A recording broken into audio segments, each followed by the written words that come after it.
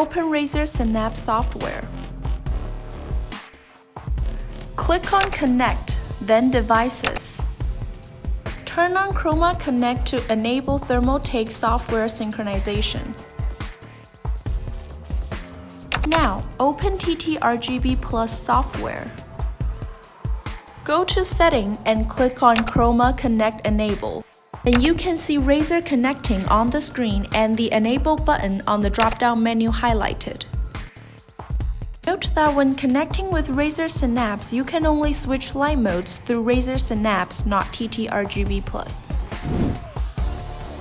Now, you can go back to Razer Synapse and you are all set to synchronize your Razer and TT RGB Plus products.